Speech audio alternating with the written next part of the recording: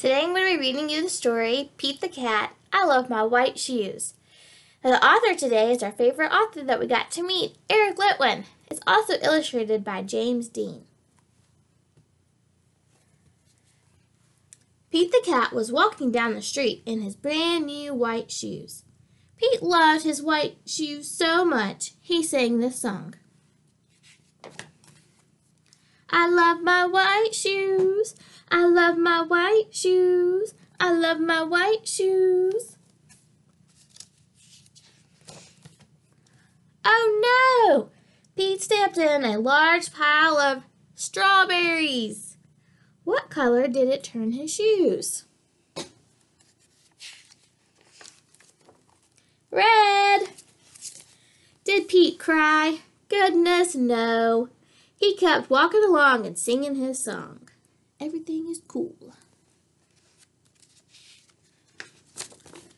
I love my red shoes. I love my red shoes. I love my red shoes.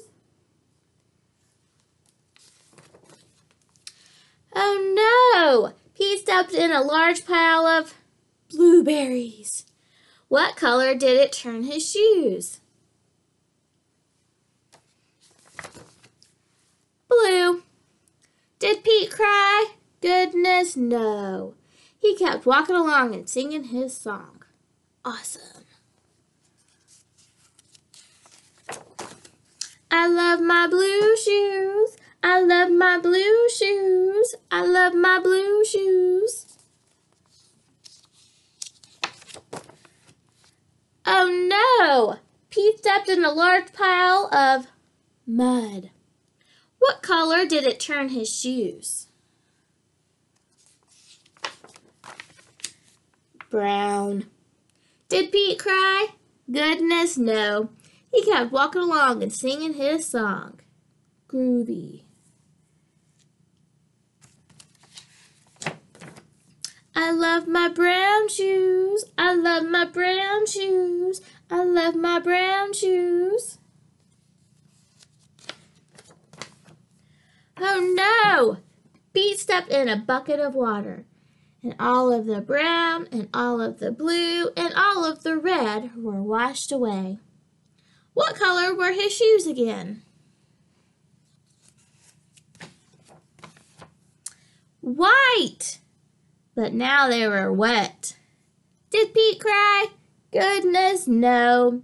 He kept walking along and singing his song. Rock and roll! I love my wet shoes. I love my wet shoes. I love my wet shoes. The moral of Pete's story is, no matter what you step in, keep walking along and singing your song. Because it's all good. I hope you enjoyed our story today. Bye, friends.